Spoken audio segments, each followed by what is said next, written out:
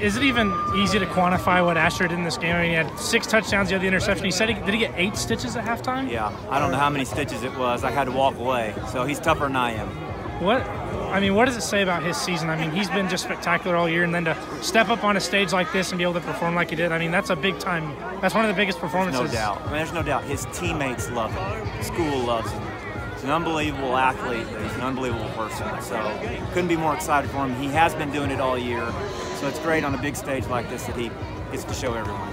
You guys get that couple touchdown advantage. Vian comes back with 3 straight scores. What did you do to kind of maybe settle your team down and get them recomposed? Yeah, you know, I just feel like maybe we got a little rattled and tried to push a little bit. We tried to hit some shots. When we settled down the second half and started running our offense and working the field, that felt familiar and it felt right. And it was good to see us finish off right like that. You've been at Metro for a while now. What'd you say, 14 years? Is that? Yeah, 20 years, 12 as a head coach. No, that's right. So what's it mean now to win a state title? What's that feeling? I've got guys here from the first year I coached as an peon assistant here watching. So from 20 years and more are here. So it's big for our community. Football's king in Oklahoma. So you can win one of these championships. It's great for your community. Started this journey back in August. This was the goal. Just talk about the feeling of a perfect season in the state championship. Oh man, it's amazing.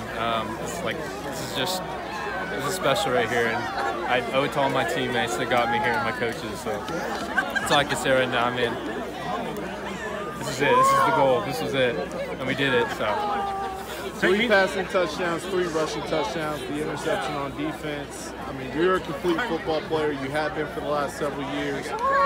Big-time players make big-time plays in big games. Just talk about that. I mean, like I said before, it's like I might have made the play, but my teammates, without my teammates, that wasn't possible. So I owe it all to them. On that final touchdown run, what did you see? Because it looked like you may go down in the backfield, and then you just kind of escaped and ran away from everybody. Yeah, I kind of broke a leg tackle there. Someone was diving at my feet, and I just kind of escaped it and took off.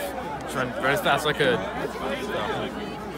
What happened with your hand there in the first half? I got busted up. I had to get some stitches at halftime, so I got crushed in between a couple of helmets. So let's talk about playing through that pain in the second half. I mean, big games like this, you got to dig deep. So whatever I had to do to help my teammates out.